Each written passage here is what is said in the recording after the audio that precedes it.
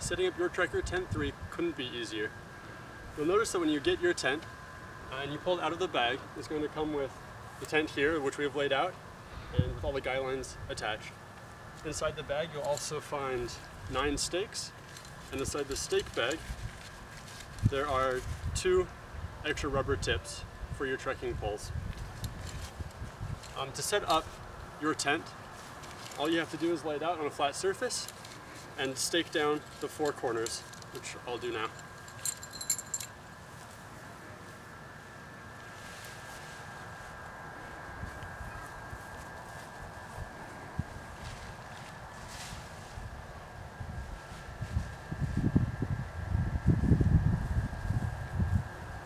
Next, if you ordered our tent with trekking poles, it'll come with 2 River Country Products trekking poles and an extension.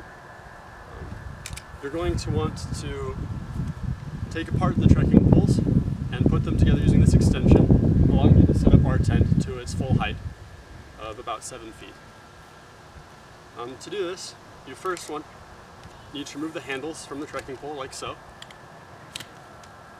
and then you insert it into the extension piece. If needed, you can adjust this dial here to tighten or loosen, and then use the clasp on the other side to clasp it so it does not slide.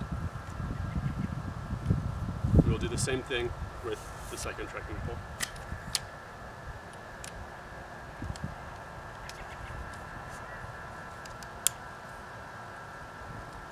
Now that this has been put together, you want to extend one side of the trekking pole so that the stop line is visible on both pieces.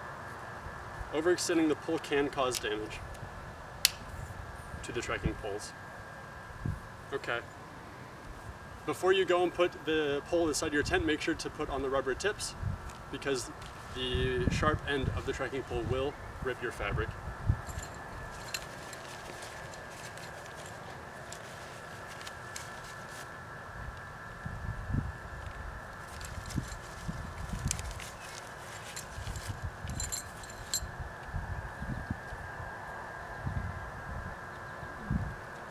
Perfect. Now you're ready to put the trekking pole inside the tent.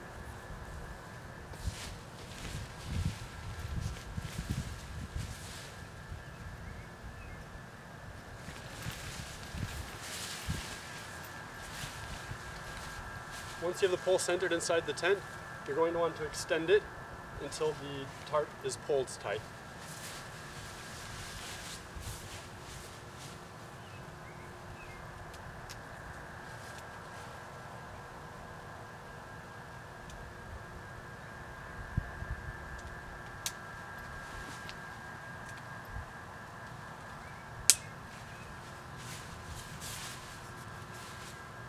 Awesome, your tent is almost set up.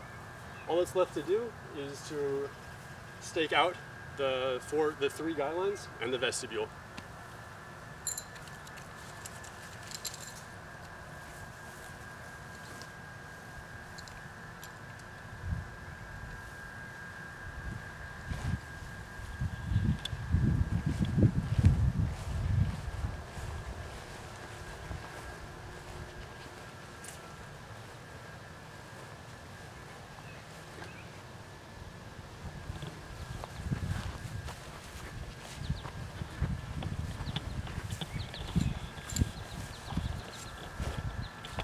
Awesome. To finish the setup, we're going to close the door and stake up the vestibule.